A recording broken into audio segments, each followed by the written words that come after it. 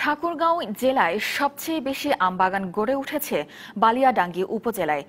এই এলাকা সূর্যপুরী জাতের আমের জন্য খুবই বিখ্যাত। মৌসুমের শেষ সময়ে এই আম উৎপাদন হয় বলে সারা দেশে এর চাহিদা অনেক বেশি।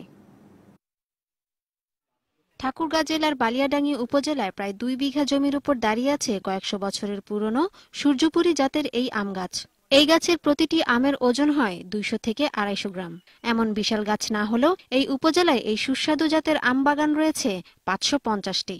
মৌসুমের শেষ দিকে এসে ফলন হয় বলে জেলার সবচেয়ে বড় ফলের মোকাম বালিয়াডাঙ্গির রোড বাজারে এখন এই আমের ছড়াছড়ি। ক্রেতারা বলছেন, আমের জগতে মিষ্টি, সুস্বাদু ও রসালো ফল হিসেবে জনপ্রিয়তার শীর্ষে ঠাকুরগাঁয়ের সূর্যপুরী। এটার স্বাদ অন্য আমের তুলনায় অনেক বেশি। সূর্যপুরীর মতো আর কোনো আম হয় না, খুব ভালো। মোকামের পাইকারি বিক্রেতারা জানান, এখান থেকেই সূর্যপুরী আম যায় ঢাকা সহ দেশের বিভিন্ন স্থানে। তবে গতবারের তুলনায় এবছর আম উৎপাদন কম হওয়ায় দাম কিছুটা বেশি।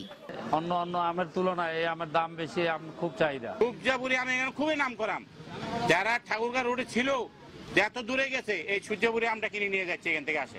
আমের সংখ্যাটা খুবই কম, দাম একটু বেশি।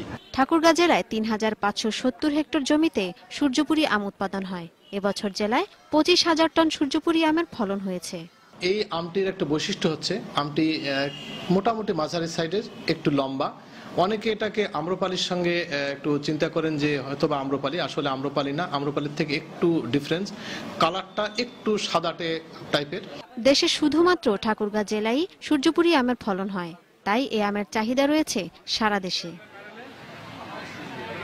DBC news desk.